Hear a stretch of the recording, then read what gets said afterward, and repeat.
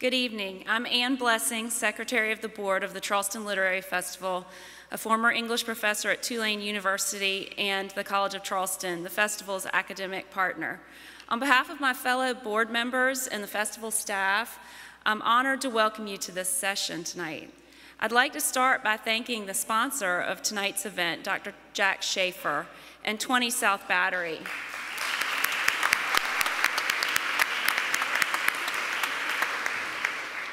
From hosting authors to hosting parties and general support throughout the year, he is a much appreciated friend to the festival. Last year, I was lucky to join the stage with Hanff Korelitz to talk about her book, The Plot. If any audience members were there, can you please raise your hands? Great. We love having a repeat audience, and we love the new faces. For those who are there, you know that Jean is dynamic and funny, and so is my friend and fellow board member, Summer Anderson. My kids call Summer the mom with the cool clothes, the big glasses, and the big smile. And it's all true, but Summer also has big ideas and a big impact on our community. On top of being a super mom, she is involved in numerous boards, including the Preservation Society of Charleston, Charleston Day School, and fortunately, the Charleston Literary Festival. In her spare time, for the last 10 years, she has run a digital media company and website called Summer Says, in which she reviews and recommends books through podcasts and social media, interviewing authors from the Barefoot Contessa to Dolly Parton. She is one of my favorite people to talk to about books. Hanff Korelitz is the author of 8 novels. I like to say 9, since The Plot had a novel within a novel. In addition, she has written a middle grade reader called Interference Powder, a theatrical adaptation of James Joyce's short story, The Dead, and a collection of poetry, The Properties of Breath. Her novel, You Should Have Known, was adapted by David E. Kelley into the HBO series The Undoing, starring Hugh Grant, Nicole Kidman, and Donald Sutherland. And her novel, Admission, was made into a film starring Tina Fey, Lily Tomlin, and Paul Rudd. As a mother of a college applicant, I especially appreciate her humor around the crazy world of admissions. The Plot was a New York Times bestseller called Insanely Readable by Stephen King, and an addictive Russian nesting doll of a novel by the New York Times. It is currently being adapted by Hulu, starring Mahershala Ali. The New York Times describes this book, The Latecomer, as about complicated family dynamics, infidelity, race, class, religion, guilt, art, and real estate, and likens Jean to Edith Wharton. I love what the Washington Post says. Readers will hear in this vivisection of a dysfunctional family a Franzen-esque attention to the great forces pulsing through American culture. But Korelitz writes with such a light touch that one doesn't feel strong-armed through a college seminar on, say, pharmaceuticals or bird conservation. And Ann Blessing says this book is hilarious. It's hard to like the Oppenheimers, but it's impossible to look away or forget them. Jean was born and raised in New York City and educated at Dartmouth College and Clare College, Cambridge. She and her husband, Paul Muldoon, have 2 children. On top of all of this, Jean has a company called Book the Writer, which hosts pop-up book groups in which small groups of readers discuss new books with their authors. Finally, last time Jean was here, she asked to see a slice of life of Charleston. Does anyone remember the weather last year? I took her to the Blind Tiger Bar in the cold and the rain and with lots of sports TVs. So I publicly apologize to Jean, but I'm thrilled that she was willing to come back to Charleston on such a beautiful weekend and to talk about this wonderful book. After Jean and Summer's conversation, there will be an opportunity for audience members to ask questions. I echo Dr. David Adams earlier, who asked that when you take the mic, you stand up and actually have a question mark at the end of your sentence. Afterwards, Jean will be signing books in the lobby, and we hope that you will buy some. These are 2 smart and entertaining women, and I can't wait to hear what they have to say, so please join me in welcoming Summer Anderson and Hanff Korelitz.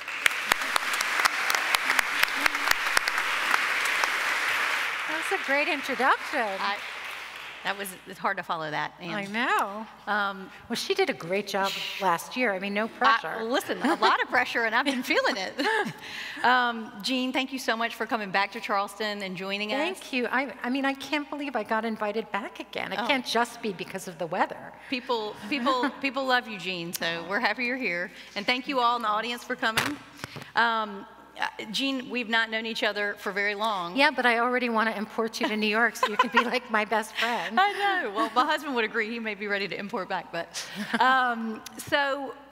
but in the few minutes that we have gotten to know each other, I think you're one of the most interesting people that I have ever met.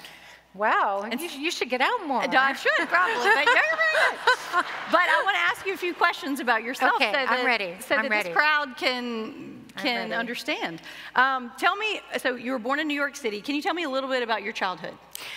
I grew up in New York on the Upper East Side. My dad was a physician, and my mother was a therapist, a family therapist, on whom I may or may not have based the Nicole Kidman character in You Should Have Known, just in that she was really a tough love therapist. She wasn't the kind of therapist who said, you're a victim and you should hate this person or that person. She would say, how have you contributed to this? And she had I mean, not to digress, but no. She would bring home, of course, not the names and the details of her, that's not me, is it? No, that's somebody else.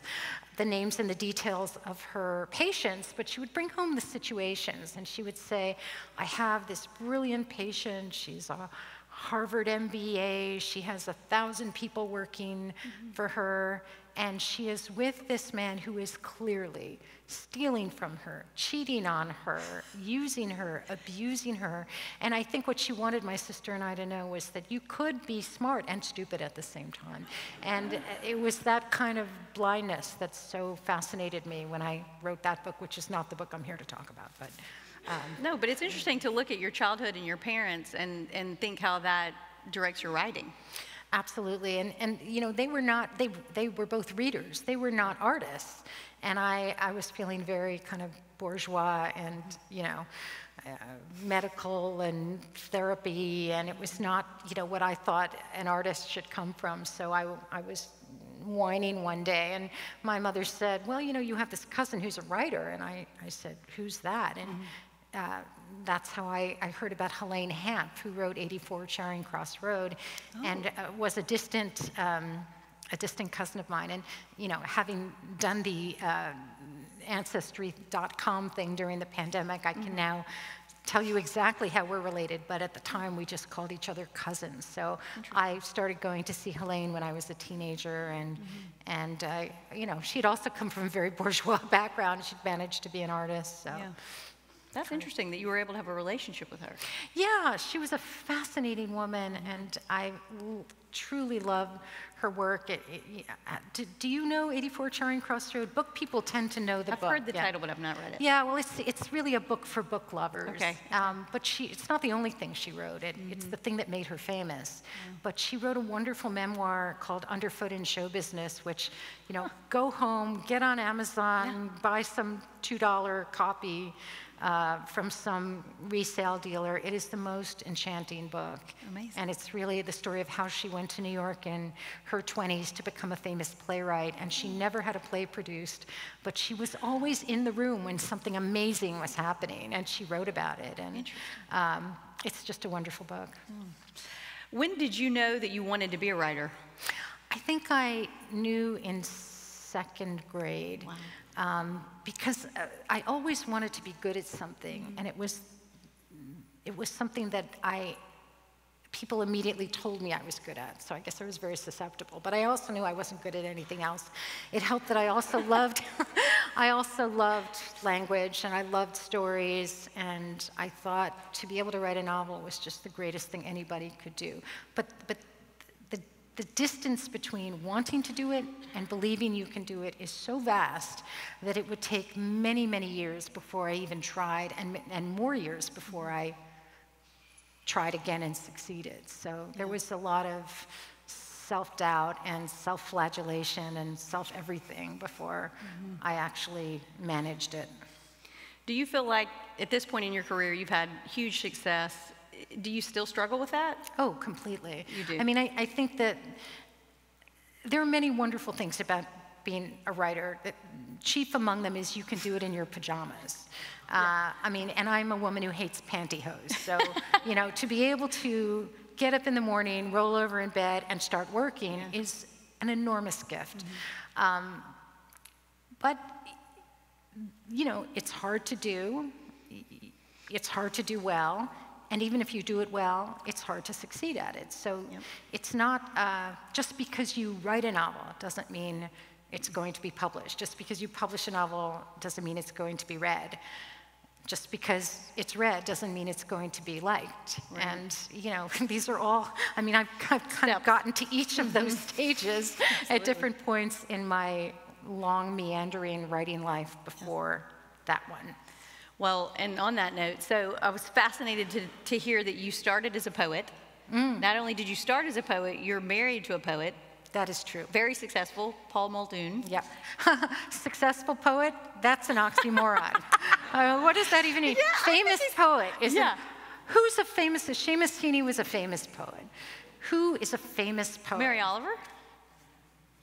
If you got in a cab today here in... You don't think so?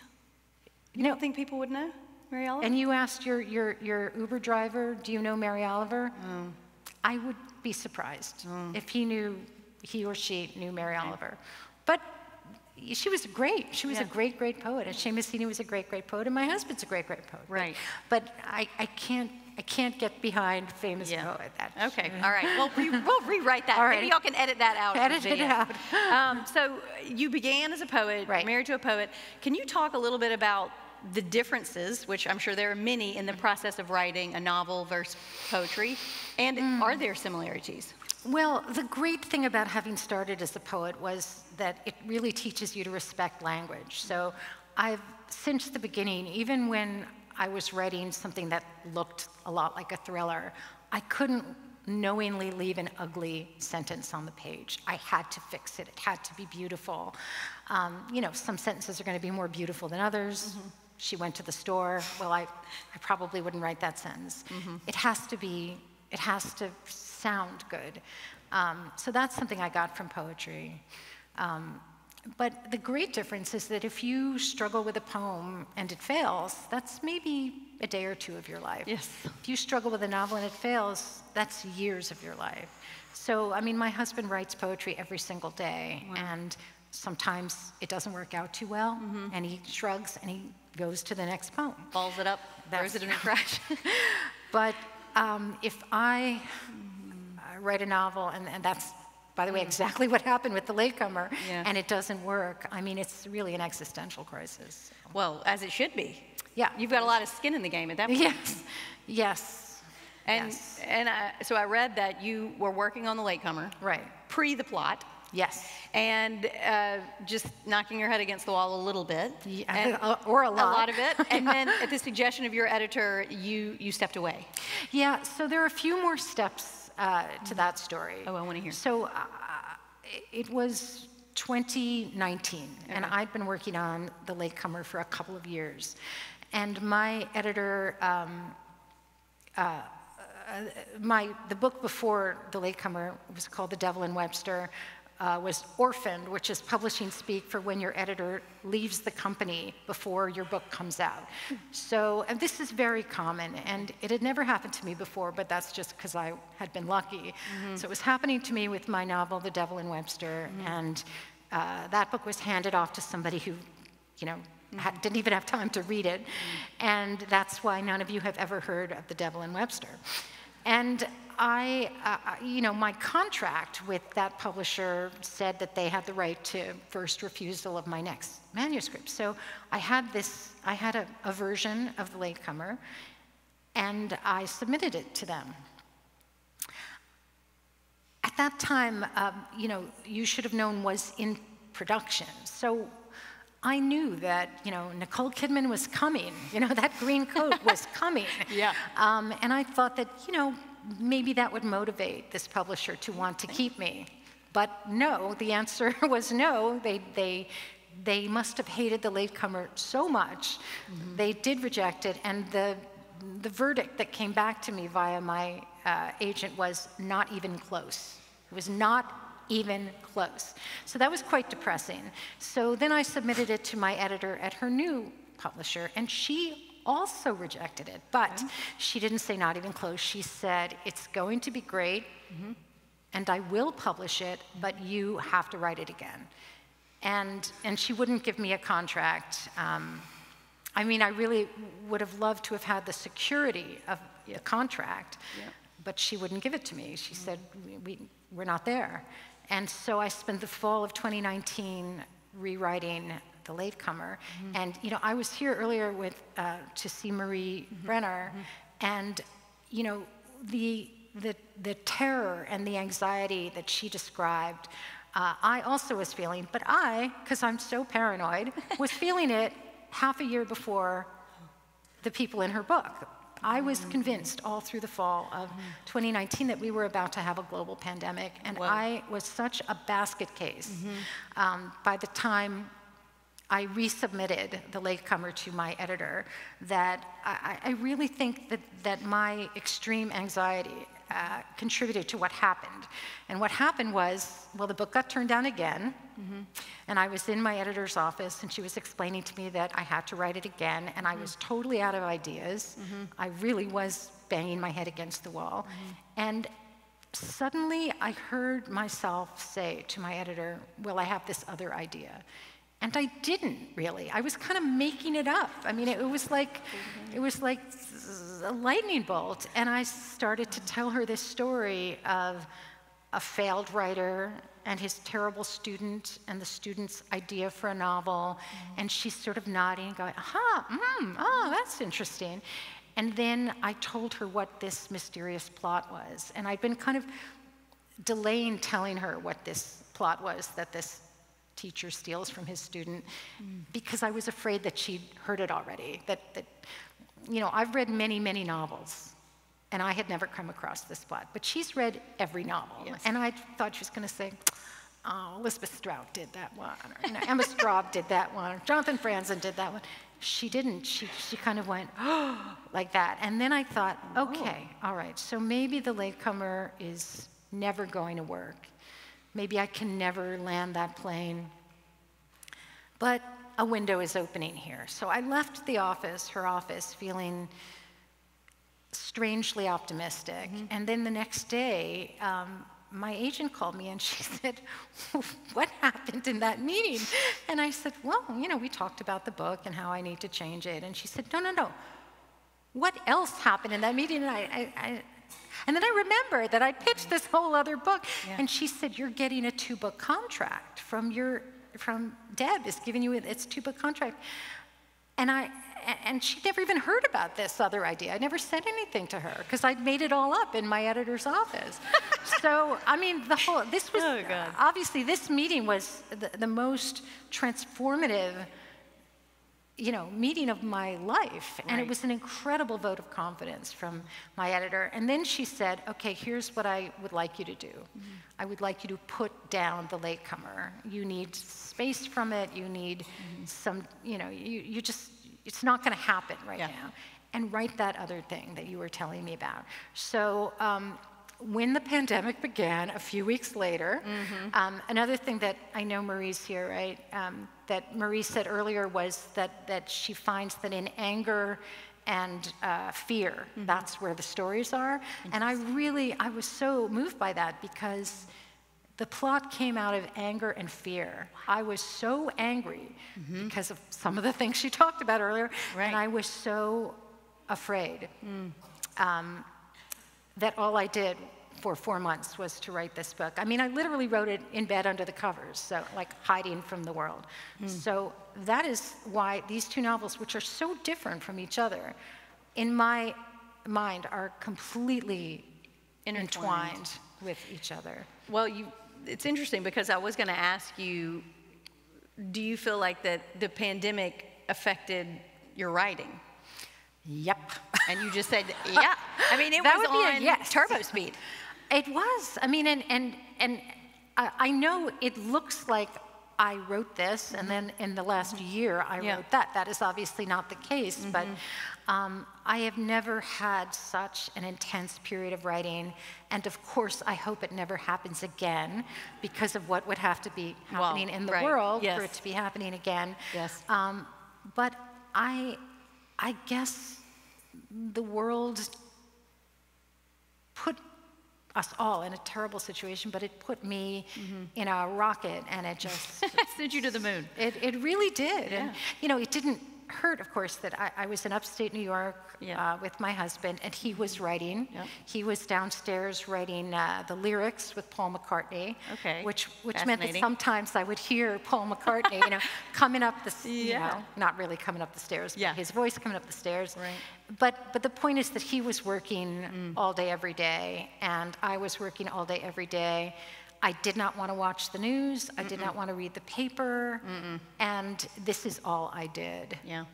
So. Well, it's an interesting exercise in terms of having an opportunity to just shut down and focus on one thing. But I didn't have young kids at home. You know, there were a lot of things that were in my favor, but still terrifying, and it was, we don't want to repeat. No, never. So when you have a book like The Latecomer, which I think it's kind of literal naming, you know. I mean, that's right. That's the weird thing. It's now this meta title. Yes. You know, this is the book itself was The Latecomer. Absolutely. So when you have a book like this where you write and you rewrite, and you know there's all this stress and you're frustrated, and then you come back, and then here we are. Right. It's going to be. It's done great. That's what was so miraculous, because I couldn't have told you what was wrong before I stopped. Well, that's what I was going to ask. Okay. Do you have an idea of what was so hard about getting it right? I do now. And you know, if you think of this as a massive kind of palate cleanser or clearing of the stables or whatever metaphor you want to use, and then I went, you know, after I finished the plot, I kind of collapsed for a couple of months, and I picked up The Latecomer again, and I read it, and it was like, duh, I saw it. It was so obvious to me that I didn't waste time thinking, why didn't I see this before? No. I didn't. But what was so clear to me was that, you know, this is a novel with 6 protagonists. They're all going in different directions. I wanted to make them all equally important, and that's fine, but what I had not asked of myself was, whose story am I telling? And also, who is telling it? And so as soon as I saw that, it all, like the skies parted. It was just, wait, did the skies part? Well, the clouds parted, the sea parted, whatever your metaphor you want. And, you know, it wasn't instantaneous. I had to write it a few more times. But I think once I saw that, I felt, yes, I'm going to be able to land the plane here. Light at the end of the tunnel. Yes. So it was really the decision of who is the narrator. The decision of who's the narrator came after I realized whose story I was telling. I got you. So if any of you have read the book, you know that it is not clear who is narrating it. No, it is not. And this was especially a challenge for the incredibly talented Julia Whalen, who narrated it on the audiobook, which is so magnificent that I have listened to it twice. Oh, have you? It is. She did such an amazing job. I need to go. I will go back and re-listen to that. So the Oppenheimer family. Whew. Yeah. Tough nut. Yeah, they're pretty unlikable people. Have you ever known a family similar to this, or a family that was so apathetic towards one another? I have never known a family with this particular configuration, which is the family have triplets, and then many years later they have another child, in this case from a leftover embryo from the triplets. I've never known a family with that configuration, but I've certainly known families where somebody's born a lot later. And in fact, the thing that got me beginning to think about this book was a memoir that I read by an English writer named Susie Boyd. And the Boyds were a very famous English family. They were related to the Freuds. I think Susie Boyd was Lucian Freud's granddaughter maybe, or daughter, I'm not sure. That means she's Sigmund Freud's great-granddaughter. Yeah. And during the 60s and 70s, this family were kind of having a fabulous bohemian time and traveling around the world and doing lots of 70s things. But by the time she came along, it was a very different story, and her childhood was like just her and her mom in a bed, little flat in London.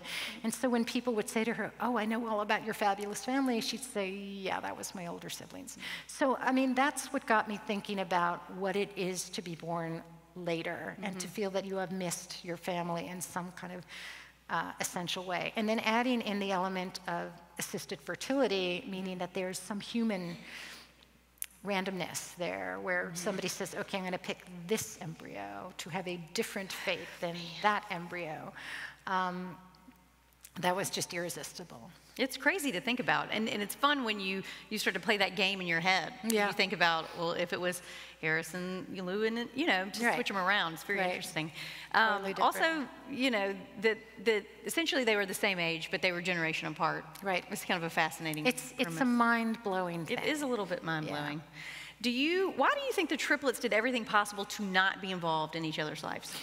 Okay, so this is the question that I am asked more than anything else about, not as a writer, but about this book. Right. And I rashly said in some interview that it was obvious to me, but if, and frankly, if after 450 pages, give or take, it is not obvious to you, then I have failed, it's my bad, sorry. But that if anybody was still there, really not understanding after having read the book and thought about it, they should contact me and ask me, and I will answer. And I thought, no, that's not going to happen. I've heard from so many people who want the answer to this question. And so many people that I actually wrote it out so that I could cut and paste it into emails. Oh. But I will answer it for you. Thank you. Thank you. Thank you for asking. And I preface this by saying that you may not be satisfied by this answer. And I apologize for that as well. But there are two things going on here. The first is that this family is founded on a fault line. It is founded on a secret, a tragedy, and something that for whatever reason the parents have decided not to share with their children. That is a kind of existentially destabilizing foundation. Right. The other part of it, and this is also a kind of writerly thing, is that these triplets are incomplete. They are missing something. They do not know that they are missing something. And it is only when that something is returned to them that the true configuration of the family can be seen by us, by them. So these are not kind of nuts and bolts answers. It's not like, Harrison kicked Sally in the womb, or Lewin spat on Harrison in the petri dish. Right. Yeah. There is no explanation like that. It is a writerly explanation, and it may well be unsatisfying. And if it is unsatisfying, all I can say is the world is full of families where the kids hate one another. Sorry. Yeah. I don't know why we should be surprised to encounter a family like that in literature, when I bet we all know somebody where the siblings are dreading Thanksgiving. Well, and Phoebe really is the glue. I mean, she does pull everybody together, and I feel like, She is the repairer. Yeah. She takes on that role. She will not rest until she's achieved it, and her progress is so kind of joyful to me that it was really wonderful to write that last 100 pages was just such a pleasure to write. It was a pleasure to read, too. Thanks. Okay, I would love to talk about the father Sallow's art collection. Okay. That was so much fun to read about. Oh my gosh, Agnes Martin, we had Twombly. I mean, the list went on and on. It was incredible. So tell me a little bit about, for the audience, because I have done a little research. Now, tell me how you built that fantasy collection. Did someone help you? Yes. Steve Martin helped me. I actually don't know a lot about art, and there are two things that I'm always afraid to write about. One is money and one is art, and both are in this book. So I'm fortunate that I know Steve Martin, who is a great collector, and he's very passionate about art, and we went out to lunch, and I said, okay, this is the situation. This is a man who is collecting art, not to create a collection he's going to share with anybody, not to invest and make money, not for any reason except that these particular pieces call to him in some way. Right. And he is collecting in the 1970s and 80s and 90s, and he is collecting works that invariably are worth nothing, according to the powers that be of the art world. They're obscure painters, they're never going to become valuable, and yet everything he buys is going to be fabulously valuable in the year 2017, 2018. Yes. So it's like, yes, okay, so we really built fun. this fantasy collection, but this aspect of the character, I mean, this character was very obscure to me at the beginning. I didn't understand him. And then I had this really interesting experience one night in London. I was up in the middle of the night, I had jet lag, and I turned on the TV and I saw this episode of Antiques Roadshow, which is the British one, not the American one. Oh, okay. And there was this extraordinary story on Antiques Roadshow with this woman and her adult son, and they had brought literally kind of big garbage bag of objects to Antiques Roadshow, and as they began to take them out, they were pieces of English silver, sort of 17th and 18th century English silver. Okay. And the appraiser, he saw the first one, he was like, oh, wow, this is very fine, blah, blah, blah, it's worth 10,000 pounds. The next thing came out, and as these objects came out of this plastic bag, the appraiser was like losing his mind because it was a great collection of, 17th and 18th century English silver. And that was interesting in itself, but what was really compelling was that this woman and her son were barely reacting. They didn't seem happy, they didn't seem, there was no pleasure in this at all. And it turned out, because of course I immediately investigated this family, and this turned out to be like a famous episode of the Antiques Roadshow. Oh, this really? was not a random thing. It was like our greatest hits. This was a family in which the father, who is deceased, had put all of his passion and love and money and everything into this collection, but he had kept it from his family. And you could see in this adult son in particular, a young man who had had a terrible relationship with his father and was growing ever more resentful with every piece that came out of this thing.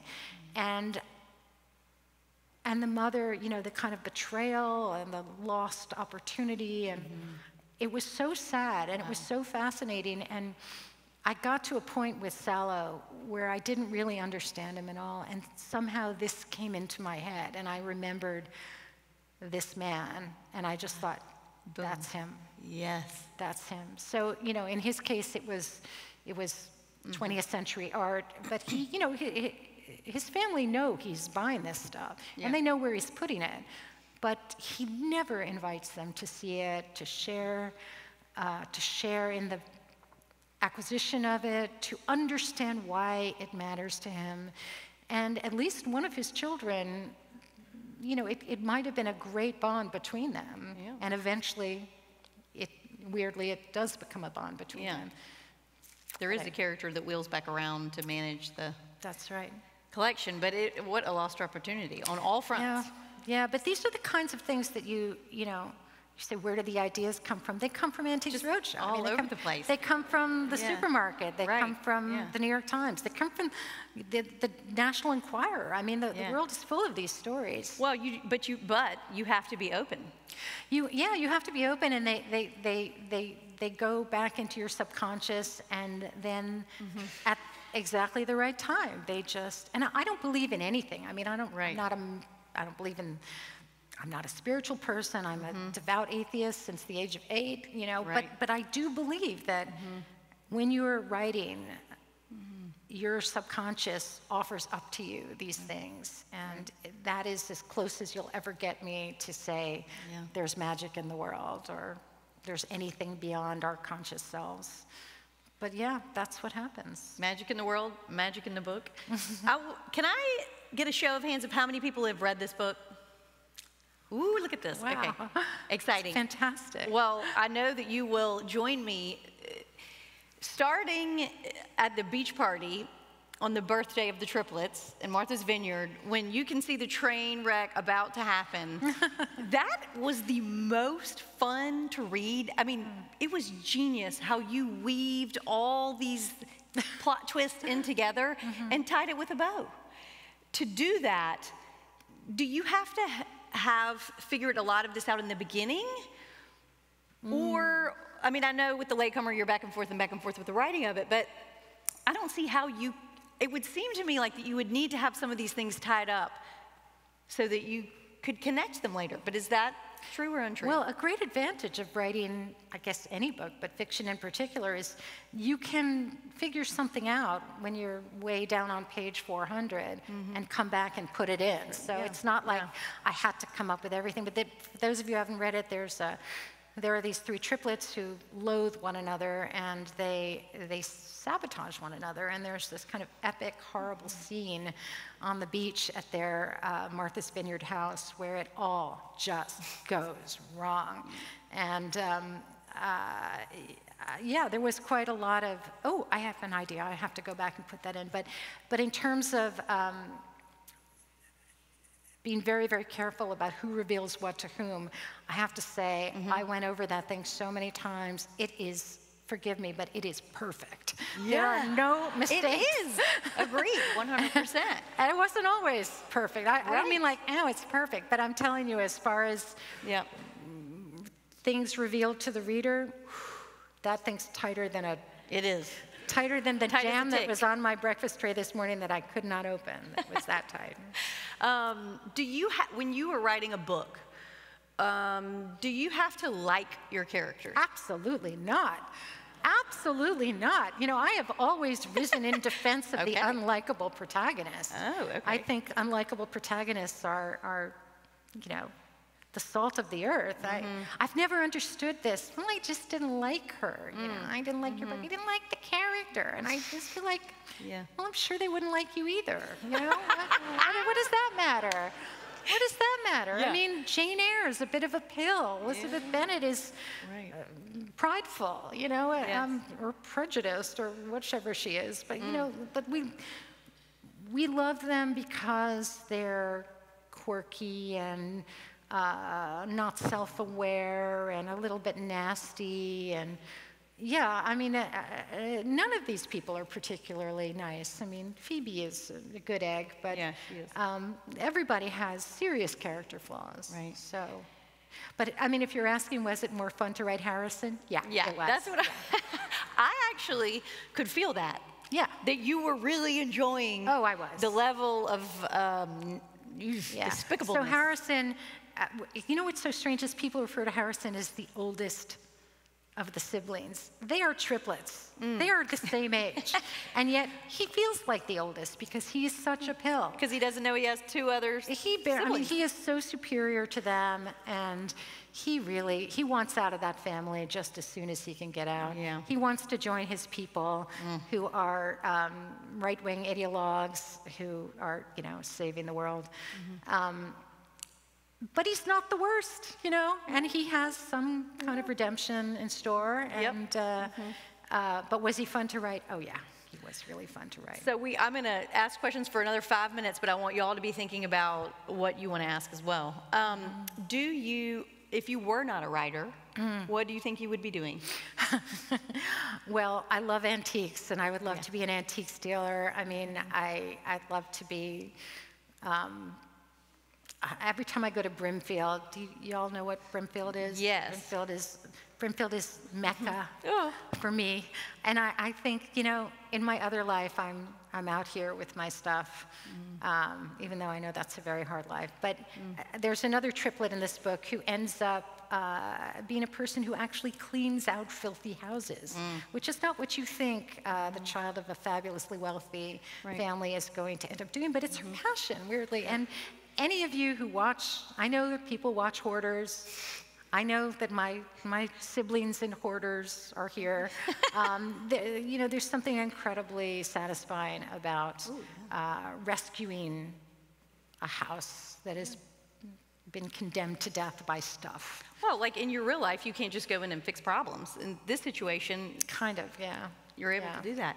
Well, and also, too, your daughter is an interior decorator. She so is. I'm assuming you probably took her around as a child. You know what's so fun with my daughter? She spent years railing at me for the way I made her grow up in this 19th century house. Right. Not letting her have anything modern. Yep. And, you know, she rebelled for a while, and now she incorporates antiques and original features into her work. And I'm like, yeah, you can thank me now. It's okay. Yeah, She you're does welcome. beautiful work. I But, bet. but yeah, I mean, I wouldn't let them have video games. I wouldn't let them have, you know. My daughter's big rebellion when she was about 14 was to buy this incredibly ugly thing from IKEA and just put it in her room. And I let her do that. Everybody has to go through an IKEA phase. That's right. That's right. So one thing I love about your writing is that you have these very particular interests, say hoarding or Mormonism, or and I love that you just dive in and you take us with you on the journey.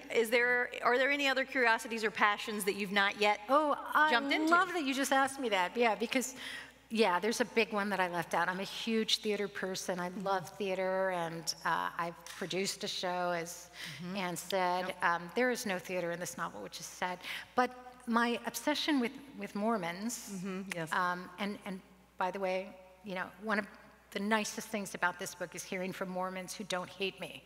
The Book of Mormon. I mean, the play. You know, it's hard to. Well, I came to my obsession with Mormon history from a Broadway musical, and it's not that one. It is in I think 2008 or 9, the Public Theater in New York revived Hair, and in the park, and it was one of the best things I've ever seen on stage. And the two actors who starred in that production, one of them had been raised Mennonite and one had been raised Mormon, and I just thought, that is the craziest thing, because Hair, you know, this is not Oliver here, this is Hair. And I just started to get interested in Mormon history. And by the way, both of those actors, Will Swenson, who was raised Mormon, is on Broadway now. He's playing Neil Diamond. Wow. And Jonathan Groff, the Mennonite, is about to be off Broadway in a Sondheim play called Merrily We Roll Along. I have tickets to both of them. But I just started getting fascinated with Mormon history and dragging my husband up to upstate New York to see this thing called the Hill Cumorah pageant, which is in the Latecomer. Right. So all roads, you know, came together one way or the other. But yeah, no theater, no Broadway. So you have this incredible business, which started as a nonprofit. Kind of a charity. And it's called Book the Author, which I think is Book the genius. Writer. Book the Writer, excuse That's me. where everybody Book the does Writer. that. It sounds better, actually. I It has a named better it ring wrong. to it. I know I named it wrong. No, I think Book the Writer sounds better. Yeah. I do, I like it. Can you tell us a little bit about that? Sure. So Book the Writer started as a fundraiser for a charity in Princeton that I was on the board of when I lived there, and everybody made a donation to the charity, and then they were in this book group, and once a month the author would come and we would read the book and we would talk about it with the author. When I moved back to New York in 2013, I thought maybe this can be a business, but also I decided I wanted to start paying the authors, because that's very important to pay the authors. So I started it. I got the formula a little bit wrong at first, and for the first few years, it didn't catch on. And then I kind of tweaked it a little bit so that I create the events with the author. We have people in New York hosting them in their fabulous living rooms. And that worked, because what I'd been hearing from people was, I love this idea, but I can't get the rest of my book group to do it. So I thought, okay, well, I'm just going to set the schedule, and that one person in every book group who thinks this is a good idea, they will buy a ticket and come. And now that's what's happened. So during the pandemic, I wasn't going to go online. I felt very committed to what happens in the room. To be sitting in a living room with, 20 people and Elizabeth Strout is a different experience from being online with them. Right. But my regulars started to beg me to do it, and I think everybody felt so isolated, and they wanted to continue to have the experience. So for about a year and a half, we were online, and then beginning a year ago, we are back in rooms in Manhattan, but we are also simultaneously online. So people can buy an online ticket and they can still ask the author a question. Well, that's good to know. Yeah, I mean, the key was getting some interns. I couldn't have done it without my interns, because the interns run the Zoom, so I don't have to be sitting deal with that like that. It's too stressful. So we have, we're in the middle of our fall series. I had 3 in the last week, but we've got, coming up, we have A.M. Holmes, we have Edmund White, we have Steve Martin. Right. It's kind of, there's literary fiction, there's some commercial fiction, historical fiction, memoir, nonfiction, plus we have 2 graphic books this fall, which is a new thing. Interesting. Adult?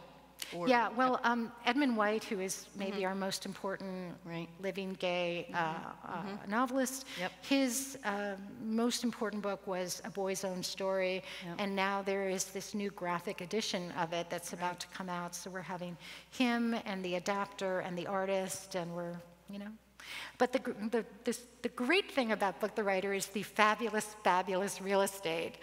Yes. Our unofficial motto is come for the literature, stay for the real estate, because as New Yorkers, we're all obsessed with other people's apartments. So one of our regular apartments is the Mrs. Maisel apartment, where they filmed The Marvelous Mrs. Maisel. So, I think people kind of want to see the apartment, and they sign up for stuff there. That's fascinating. Yeah. Okay, well, I know I don't have all the best questions, so I hope you all are ready. We have 2 mics in the audience, I believe. Will you please raise your hand if you have a question for Jean? People are always shy at the beginning. That's all right. Once we get rolling, Jean, they're going to open up. Who's not going to be shy? Great. Yay! Right here in front. Will you stand, please? And do we have a mic? It's coming. Oh, we have 1 mic. Okay, it's coming up. So as a lover of poetry and also Paul Muldoon, are you still writing poetry? No, God, no. No? Why not? No. I had this kind of life-altering experience when I was a student in England after I graduated from college. It was 1983, and I began to hear, like in letters from friends in the States, about this essay that had been published in the Kenyon Review. This is, how we heard things before the internet. Somebody would mention it, and somebody else would mention it. And there was this essay that people were very, very upset about. And so I went to the university library and I found the essay and I read it. And the essay was by Donald Hall, and it was taking issue with the MFA programs, which were brand new, and they were everywhere. And what Donald Hall was complaining about in this essay was the fact that these MFA programs were producing a generation of pretty good poets. And the big problem with that was that with all these pretty good poets, it made it more difficult to find the 1 or 2 in every generation who was Keats. And people were really pissed off about this, and you could kind of understand, because the message of these brand new MFA programs was, you can be Keats. And I remember reading that essay and thinking, I'm not Keats. I knew I wasn't Keats. And then I met my husband, and guess what? He was Keats. And I just thought, I didn't stop right away. I actually wrote a book of poems that came out after that, but I think it stopped for me right there. I knew I wanted to write fiction. I was just too scared to do it. But that was a life-changing experience, reading that essay. And I met him once years later, and I said, I want to tell you about that essay, and I could feel him go like, oh no, you know, you're going to attack me. And I said, no, it really meant a lot to me, and for me, you were right. No more poetry. One in the family, I think, is enough. I think that seems right. Anyone else? Yeah, right here. Thank you. I have kind of a silly question. So I lived in Manhattan for 20 years and moved here during the pandemic and went through the private school application process in New York. So I really appreciated your portrayal, which I would say is a little bit snarky of the schools in Manhattan and Brooklyn. How do you decide their names? The names of the schools? Yeah, Reardon and Walden. I just thought they were fun. Yeah. Well, I kept waiting for a better alternative to Walden because actually there was a New York private school called Walden. Mm-hmm. I think it might even, no, I think it's closed. Waldorf. That's what it reminded me of. Well, I mean, Walden looks like St. Anne's. It's where St. Anne's is. It shares some connective tissue with St. Anne's. But whenever I write about progressive education, I am writing about my own alma mater, which is Fieldston, the Fieldston School. Mm-hmm. I did it in You Should Have Known. That was Fieldston. I did it in this book. That is Fieldston. In fact, there's an infamous incident that took place at Fieldston, which is known by those of us who are aware of it as the Watermelon Affair, which is in this book. And I'm not even the first Fieldston parent author to write about it in a novel. David Duchovny did too. Oh, well. So obviously it made a great impression on all of us. I hope there's some kind of affection in my portrayal of it, but there's a tough love to it as well. As far as Reardon and Rourke, Reardon is the name of the school in You Should Have Known, and Rourke is the name of a strange two-year college in the Latecomer. They both come from Ayn Rand. That's not an accident. Okay, we probably have time for two more. I may have missed it, but are you a fan of Ayn Rand? No. No. I tried to, sorry. Of what? Sorry, I missed Of that. Ayn Rand. I Ayn tried Rand. to read, was it The Fountainhead? No, it was Atlas Shrugged. It was unreadable. I mean, I got through it, but it was unreadable. And by the way, I have also read the Book of Mormon. I have read it. Oh. It is also unreadable. But More expectedly so, though. it's a fascinating work. And there's this guy, I mentioned him in the acknowledgments, Avi Steinberg, who is another Jewish writer fascinated with Mormonism. And he has a theory that the Book of Mormon is the great American novel. And that's a very compelling theory. You know, if you're even remotely interested in this, I encourage you to read his book. It's called The Lost Book of Mormon. I'm sorry, I don't know you, but I'll get to know you. Do you write nonfiction? I've written essays, but I've never written, a book of nonfiction. Thank you. Okay. We have time for one more question. What are you working on now? So this is an interesting moment because the night before I flew down here, I did an event with my editor in New York, and somebody said, "What are you working on now?" And she leaned forward and she said, "Don't tell them." Oh, God.